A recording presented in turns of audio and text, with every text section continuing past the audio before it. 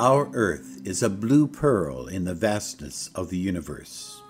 When the United States astronauts, during their first orbits around the moon in the late 1960s, saw the Earth rising above the moon, they shared these images with humanity, and we became awestruck at how fragile our home seems in the black nothingness of infinity. It was the moment when we realized that this island of bliss of life is something very special, something that may not exist a second time like this in the cosmos. The pictures of the Earth, seen from the orbit, belong, meanwhile, to the background graphics in almost every news broadcast, so to speak, as a symbol for our globalized world.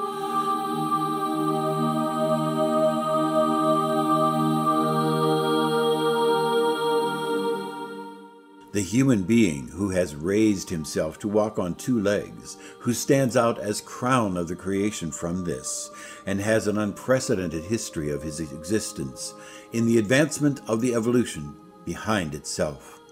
A conscious being which reflects its deeds, which brings up empathy and compassion, and over its untiring researcher urge, into the depths scouts the universe, looks, and to the smallest building blocks of the matter penetrated. Where do we come from, and where are we going? A big question that has never left us since we became conscious. Billions and billions of nerve cells have formed over millions of years to recognize what the world is, to find their place in it.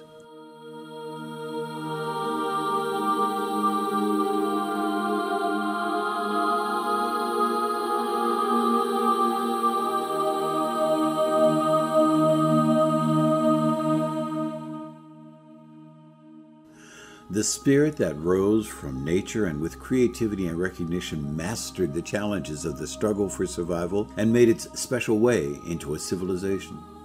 But a path that was also paved with immeasurable pain and suffering. Again and again, in the name of God, we have murdered our brothers and sisters, subjugated and proselytized other cultures, and cruelly waged countless holy wars. The tyrants of the approaching civilizations ruled over life and death. The freedom of the individual was subjugated to the collective, the state, and ideologies of a few powerful people.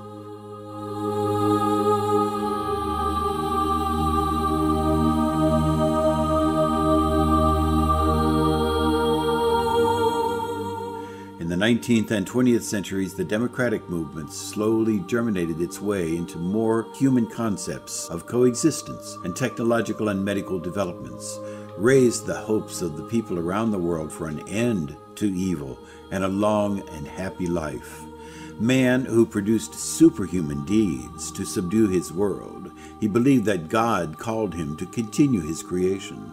The mind, a marvel of evolution, which thinks that it can think everything, and that there are no limits for it.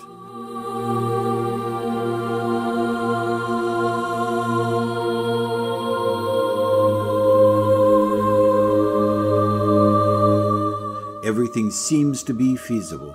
Everything seems to be attainable. In the last 100 years, we have really run up to the top form with our thinking machine. We not only dissembled the world into its components, but also recognized the supposed laws of nature and the spirit itself. Only a small piece, and then we have closed the circle of the cognition. Then we have found the formula of the being for everything that is. Science has become the new religion, and the evolutionary biologist Richard Dawkins tries, with his book, The God Delusion, to write against the thinking nonsense of mankind to snatch the belief in a God from them finally. Nevertheless, 2/3 of the world population believe in a higher instance of being. Also, the science could not really find out God, and so 6 of 8 physics Nobel Prize winners are convinced that a transcendent intelligence is behind all this working and the found nature laws.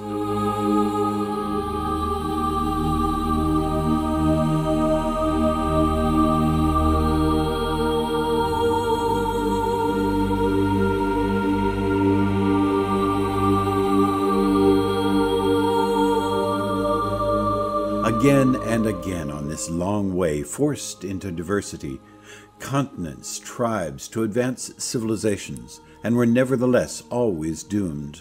Whether Mayas, Aztecs, Sumerians, Babylonians, Egyptians, Greeks, or Romans. The hidden history of civilizations on our planet, like Lemuria and Atlantis, which at their time of their decline were far more advanced, not only technologically, also brought down their ignorance and megalomania. None of the previous high civilizations seemed to last. None of these civilizations could stand their ground in the face of the enemy, for that enemy was always themselves.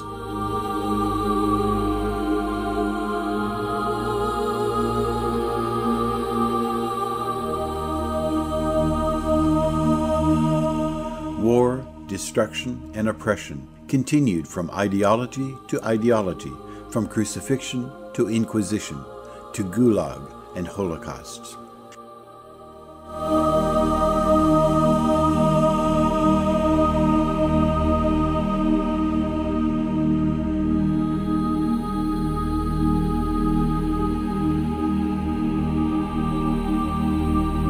As knowledge of the world grew, so did the penetrating power of our weapons.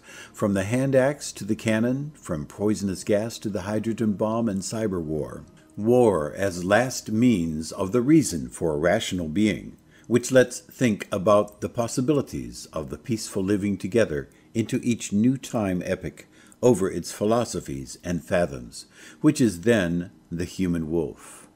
Other countries, other customs, and science as a mediator of cultures, independent, neutral, for the necessary knowledge for survival, for our future of our civilization. But the picture is deceptive. Our systems are driven by power, greed, money, and exploitation, thus dismantling our habitat step by step.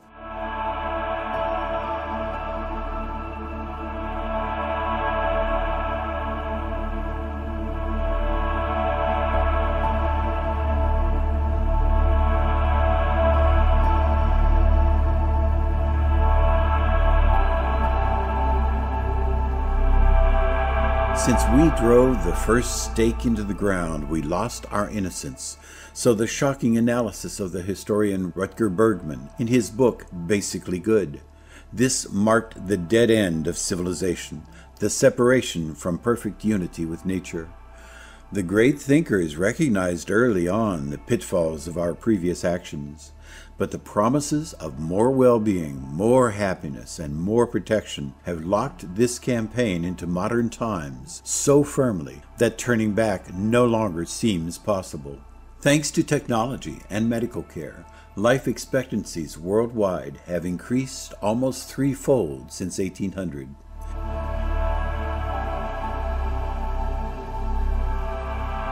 We are living in an epoch of superlatives, in a time when mankind has been exposed to such an extremely rapid process of change in just one generation.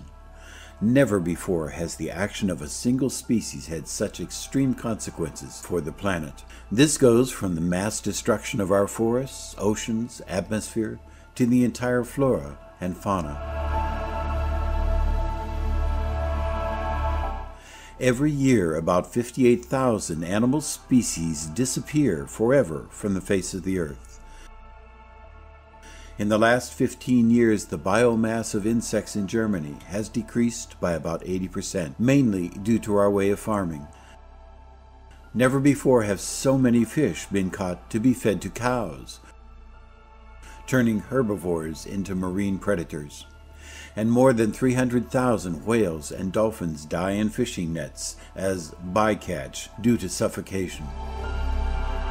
Since 2018, deforestation of rainforests has increased by as much as 30% annually to about 30 million hectares.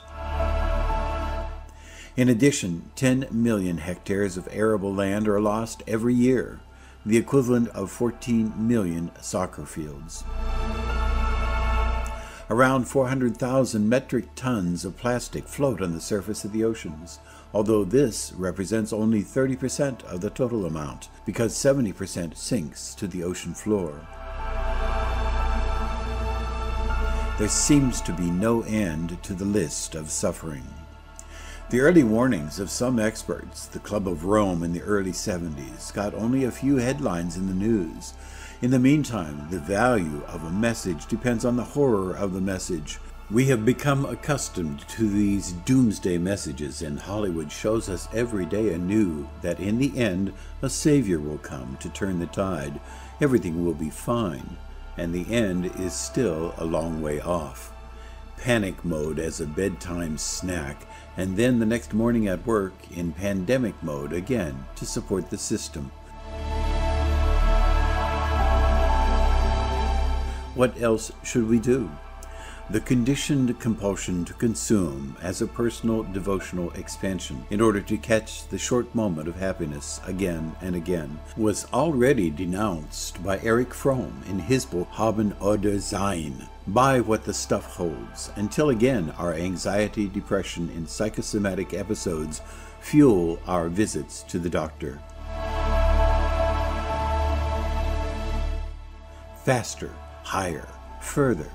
The turbo-capitalism driver for the world noise of our species. Matter as the basis of being. The better adapted, the faster, the smarter, and the most possessed will survive. A propaganda of a thinking system which has risen again to a high civilization, which can continue to survive only overgrowth, like a virus that brings down its host, and a social Western cancer that is looking for a new and better chemotherapy for its survival. There is no alternative for growth. All economists agree. And in return, an environmental activism running again and again into the void of the younger, wealthy generation as a last altruistic act of species protection, in order to make possible, perhaps, nevertheless, still a grandchild-suited Earth. Yes, bet on e-cars and electricity from wind and sun. Really?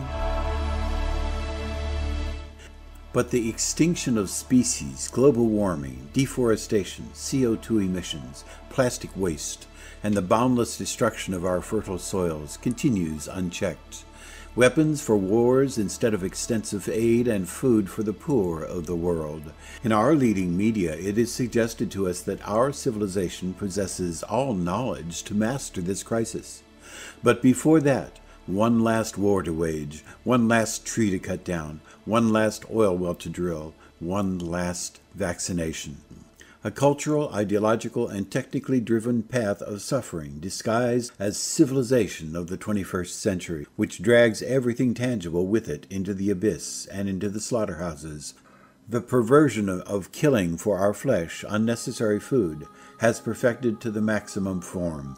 We have created structures for ourselves that no longer allow the 8 billion people to make active and quick decisions that could end this path of extinction, even though we all see that it is no longer 5 to 12, but already 3:30 past midnight. One of the most important thinkers for progress, Ray Kurzweil, is sure that we humans still have so much potential for improvement even on our own bodies.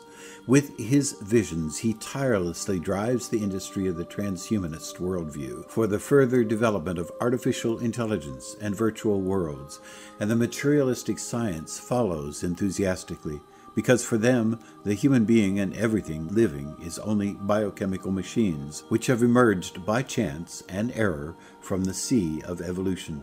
Their world is the dead matter as the only reality, which knows at the end only the death which it applies now finally to overcome. In 2040, Ray predicts, the technological singularity will be achieved and we will be able to scan our eye and save it on a chip, promising eternal life. Elon Musk, also one of the most innovative visionaries of our time, speaks of the fact that we can win the battle with AI, created by ourselves, only if we connect with it, and recently presented his Neuralink, a microchip interface implanted in the brain to connect our thinking with AI.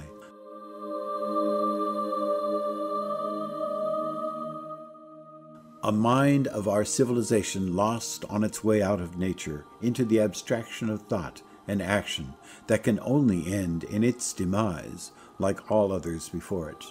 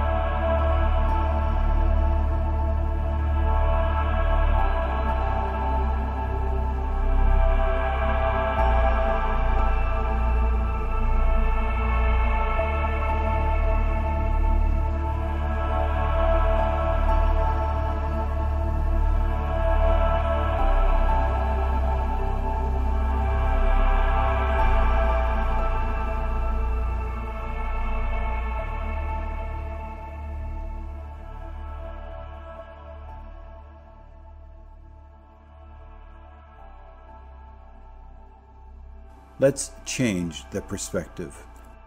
Our materialistic, reductionistic worldview would be now at the end, and if actually the being would be based on matter, then we could close this book of the last chapter of our civilization now finally.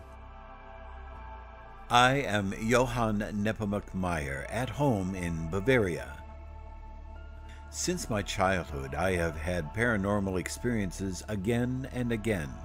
They have brought me finally to investigate and document these phenomena more closely.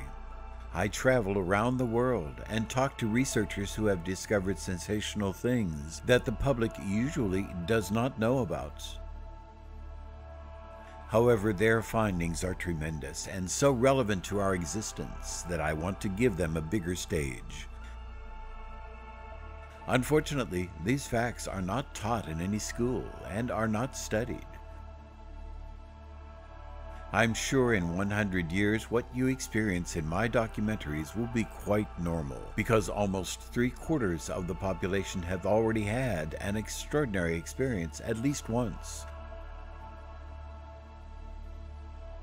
But almost no one speaks publicly about it because these phenomena obviously do not fit into our current worldview.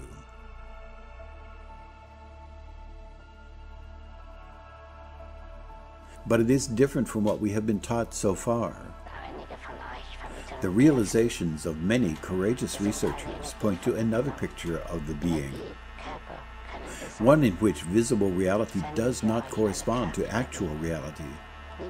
Unfortunately, this has not been understood, since our spirit of the times propagates and holds up an evolutionary worldview that tolerates no deviation. As already Galileo Galilei was allowed to experience, nobody wanted to look through his new telescope, because all experts agreed that the moon has no craters.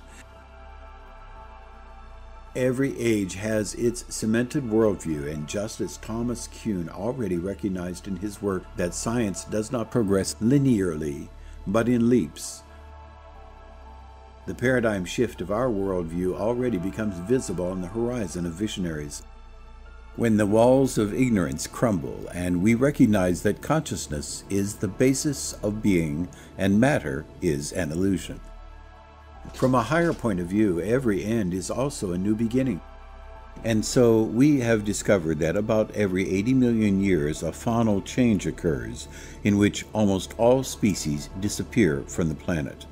However, these catastrophes create in return innumerable new possibilities of the new development of the being to be allowed to unfold in dissimilar new play forms of the life.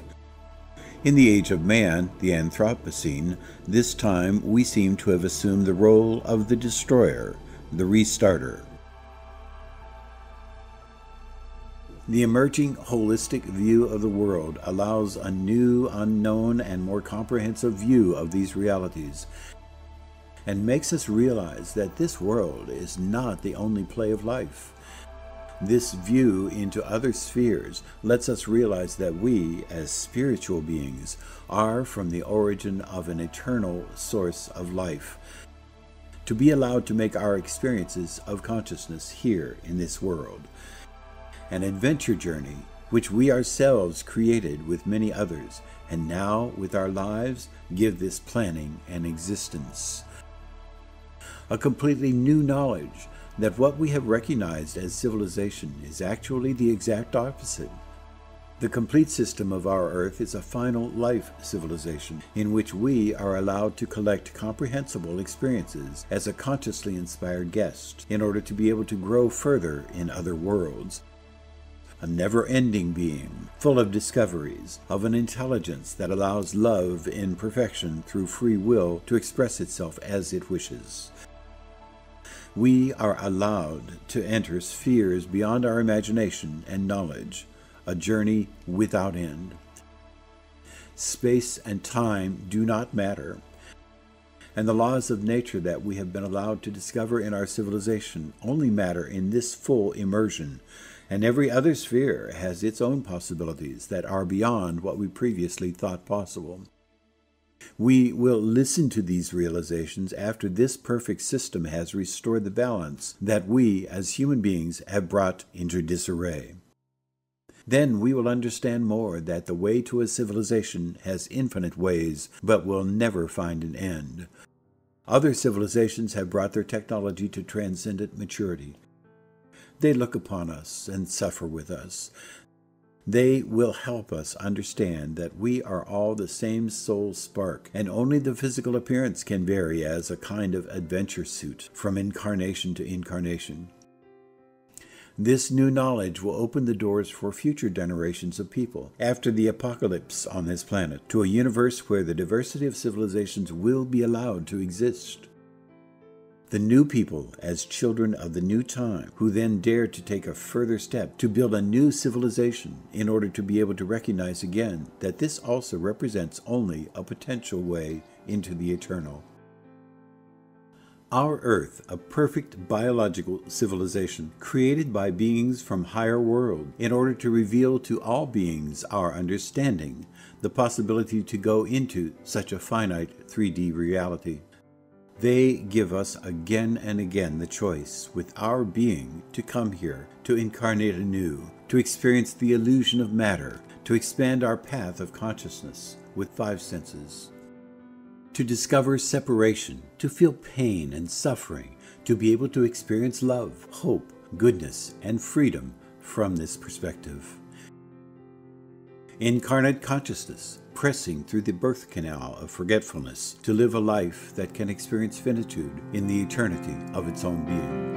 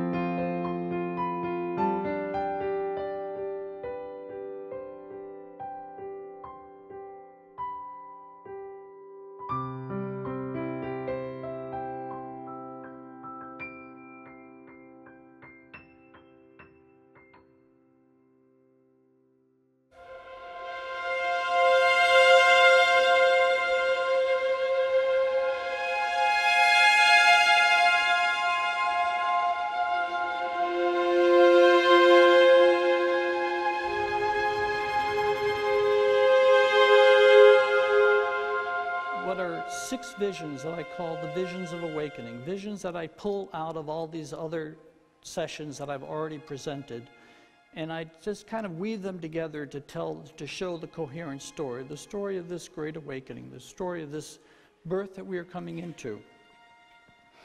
And I had seen over 4 years this story, but it never showed me how it was going to pull it off. I never saw how we were going to make this jump in consciousness. And then in 1995, a week before Christmas, I was expecting to go, I was in the diamond luminosity work. I was expecting to go one more time into the diamond luminosity state. But instead, the universe threw me far into deep time, far into humanity's future, and it gave me the experience of the death and rebirth of our species at a collective level. There was nothing personal about my experience. I was the human species. I was the psyche of the planet as a whole. I had dissolved into the collective psyche, and I experienced a death that took place at that level. It was a near-death experience, but for the species. There was a time we were overtaken by conditions. It was a loss of control. It was a loss of a deconstruction. It was a time of great suffering. I think the 21st century is going to be the beginning of the dark night of our collective soul. It is going to be the time of the great undoing. We're going to lose control. We've postponed making the important environmental, ecological, cultural decisions so many times that I think there's no avoiding the fact that we are coming to a time of a great global systems crisis. And just when it had reached its worst, just when it was at its worst, it passed. The storm passed like a hurricane going over an island. And when we began to collect ourselves, to pick ourselves off of the ground, there was an exponential growth of light within the human species, an exponential growth in intelligence, in ideas, in creativity, in social formulations, in social formats. New families were springing up. I think that this process that we are going through is leading us not simply to recreate our culture and recreate society and to create a new technology and a new economy. It's literally a transformation that is taking place at the core of the collective psyche. Our collective psyche is going to make a shift into a new foundation. And after that point, everyone born a human being is going to be operating out of a new foundation. I think we truly are becoming a species of Buddhas, a species of Christ and prophets.